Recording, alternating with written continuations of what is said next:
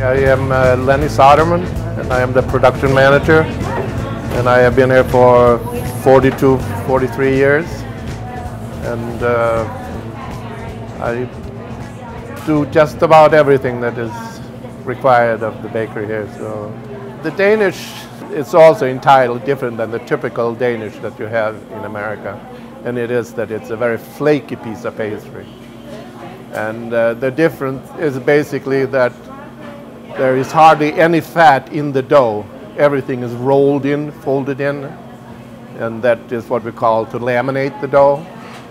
And where the butter actually makes the layers of the pastry separate, and then it bakes up as a flaky pastry. And it's quite different than what you're used to, but it's also very popular and very easy to eat.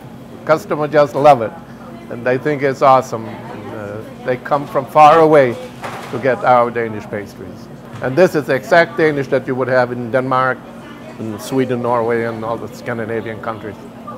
I probably make 500 individual Danish pastries on a weekly, but that is just that particular Danish. Now we have also what we call American Danish, which is what you can buy in any other store. But we also probably have another 400 of those.